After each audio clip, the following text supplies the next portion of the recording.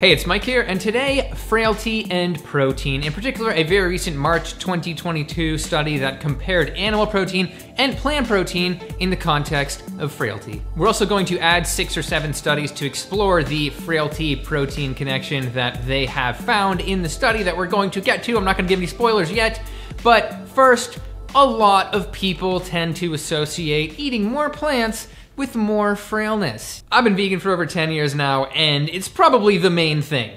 Vegan protein or plant protein equals frail and weak. Animal protein equals strong and muscular, and on and on. I have videos on the masculinity thing as well, but it also seems to be the case that there's an extra push now to eat more protein as you are getting older to prevent this frailty, to prevent muscle loss, and to hopefully live longer and have a better quality of life. But yeah, frailness is highly connected to survival, and I feel bad for anybody who has to deal with their own frailty. It's not something that we want, obviously. So anything we can do to prevent the early onset of frailty is great. Enough rambling, let's just get to the basics of the study. Here it is, and I would consider it one of the higher quality epidemiological studies we have in terms of the cohort that it follows. The Nurses' Health Study in particular, which means we're having people who are more or less socioeconomically the same, and they followed 86,000 women for 22 years. These scientists were heavy stalkers. How have I never made that joke before? Anyway, they did not particularly look at people eating any dietary pattern like a vegan diet, vegetarian diet, etc. They were just looking at protein intake, and they were likely setting out to answer the question, what's the best type of protein to prevent frailty in middle and older age? And so that brings me to how they actually measured frailty. How do you do that? What's it all about? Well, they looked at 5 different areas, which included fatigue, resistance, which is muscular strength, ambulation. Ambulation has to do with aerobic capacity, illness, and loss of weight, collectively becoming the acronym FRAIL. It's not the Justice League we needed, but it's the Justice League we have. And I would say this is also a bit of a proxy for the quality of life that people were having, and that is specifically emphasized by the question in the fatigue category. Did you have a lot of energy? People who feel good tend to have more energy. Feeling worse, less energy. When I think of frailty, I just think of sort of a physical state, but of course that has a lot to do with what illnesses people have, so they looked at that as well. And here is a list of them, and you're probably thinking, hey, plant protein consumption is associated with a lower risk of a lot of those, like diabetes and hypertension and on and on. We're not getting to the answer yet. Don't jump the gun. I'm not gonna put chapters in, so you can't even skip to the results chapter. How does that, now people are gonna be scrubbing through the video. Don't. Anyway, they also, of course, looked at dietary intake, and they did that through questionnaires. People tend to be like, questionnaires are horrible, but hey, these were health professionals that were doing these questionnaires, so certainly they would be more accurate than your average people, at least. And they measured it several times over the course of 22 years, so even more data points there. And now we can finally get to the results. Quote, women with a higher intake of plant protein had a lower risk of developing frailty after adjustment for all relevant confounders. And get this, in contrast, those with higher intake of animal protein had a higher risk of frailty, both statistically significant results. And you might be reading that and saying, 7% higher risk of frailty for high animal protein intake? That doesn't sound like much. Well, before they went crazy with the confounders just adjusting for age, that was actually a 40% increased risk of frailty. And in their model, they adjusted for a lot of things that they certainly should have, but sometimes they just throw things in there that when you study the effect of animal foods on the body, you go, that doesn't really make that much sense. For example, they adjusted for BMI, probably incorrectly, because animal foods are often obesogenic. They also adjusted for statins, which certainly would be influenced somewhat by animal fat. And then finally, worst of all in terms of animal fat, they adjusted for saturated fat consumption. That's the actual feature of animal protein that we're always talking about. It's not some bug that you adjust away for. No, that seems to be too causally interlinked to adjust for there. So I don't know. If I had to guess, that true risk is probably somewhere between 7% and 40%, but we'll never know. It's still increased and statistically significantly increased. Despite that, quote, substituting just 5%. Gotta remember, I can't add words to quotes. Quote, substituting 5% of energy from plant protein intake at the expense of animal protein, dairy protein, or non-dairy animal protein was associated with, end quote, roughly 32 to 42% reduced risk of frailty. So adding plants, reduce risk.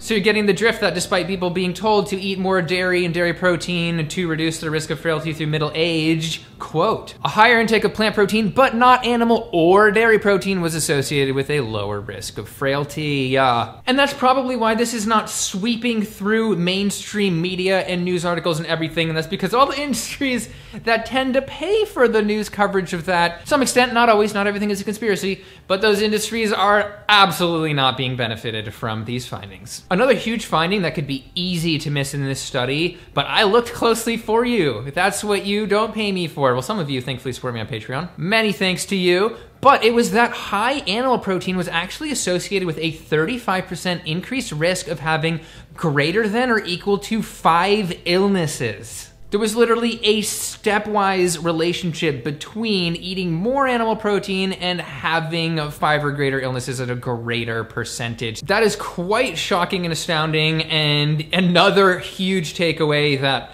would ruffle some feathers for sure is that eating more animal protein was associated with an 18% higher risk of having low strength, while plant protein was associated with a 9% lower risk of having low strength. In other words, plant equals muscles and animal protein equals weakness when it comes to this cohort of nurses. Of course, we can't delineate causation from epidemiology, but at the very least, this should be a major red flag for people who are trying to down all of that animal protein in order to prevent themselves from getting frail when they get older. More people than you would think. But wait, who funded this study? Was it Big Broccoli? Oh my God, I found it right here. It was the Instituto of Salad. Clearly some industry funding. Oh wait, what? Salud just means health. This was actually Carlos III Health Institute, as well as the US's National Institute of Health, with a grant from them. And as you might have guessed, that institute is in Spain, and it kind of makes me want to make some Institute of Salad shirts. Let me know if you would want any of those. Right up there with the, of course, Potato University merch that is available down below. All right, now we briefly have to get to mechanism because A, it's really interesting, and B, I just need to know what the connection is here. And there are potentially several, and the first of which we have to think about just the general frailty that can occur through aging slowly over time, but we have to remember the sort of overnight frailty that can happen from having an illness and being bedridden. You can lose a lot of muscle mass pretty quickly when you're older, so it's important to try to prevent that. And of course, animal protein and its fat have, a driving force for various diseases, and we can look to type 2 diabetes and the insulin resistance that is the hallmark of it being caused by, as this paper mentions, saturated fat, leading to that ceramide toxicity and then insulin resistance. We also have the clogging of arteries through that saturated fat as well, and that brings me to a study like this one saying that even subclinical atherosclerosis, meaning no one's having any real symptoms at that point, is still associated with frailty, in men at least. And then moving to this study, it appears that lower cardiac function is also associated with frailty, as one might guess. But the most shocking finding of this study was that frailty and cardiac function were more associated than any other organ system that the study looked at. So our heart is the heart of frailty prevention, so it's good to keep it nice and clear. Anyway, we also have that long-term slow frailty buildup that I was talking about earlier, and that could have to do with the whole inflammageing thing. As this paper mentions, it could be the result of inflammatory compounds like interleukin-6. And moving on to this one, it says, hey, it could actually be some gut dysbiosis-induced inflammation. My last gut video was the biggest flop ever, otherwise I'd talk more about gut stuff. I'm not bitter, but then of course we have just that general inflammation, and I saw that Dr. Garth Davis had posted about the study, and he pointed to the mTOR pathway of aging, which again is connected to inflammation. For those that don't remember, for mTOR, from this paper, it's the mammalian target of rapamycin, which is an evolutionarily conserved nutrient-scenting protein kinase that regulates growth and metabolism in all eukaryotic cells. Basically, it has to do with growth, and it can be connected to inflammation. Pro-inflammatory cytokines are regulated by transcription factors sensitive to redox potential through mTOR signaling. Basically saying that mTOR has a role in inflammation, we know it has a role in aging, and it is boosted by animal protein, sort of accelerates things through that signaling pathway. So the answer for keeping mTOR-based inflammation down would of course be to consume less animal protein. Who would have guessed that I would say that as Mike the Vegan? In the end, this is just another piece of information that directly conflicts with the popular notion that you need to be eating animal protein to maintain or build muscle mass and strength and not be frail. The animal agriculture industry uses that line of reasoning to push their products, and people, everyday people, use that line of reasoning in order to justify their own eating habits, eating a lot of different animal body parts. However, higher animal protein appears to be, from this study, associated with low strength in this cohort, which is honestly pretty shocking. You think it would at least be neutral, but no. And then of course it's associated with having a ton of those illnesses, which is a huge point that should not be understated. And finally, dairy should lose its spot as that required protein in order to maintain bodily health into older age, because apparently there's no connection here, at least from this study. And I just can't shut up about how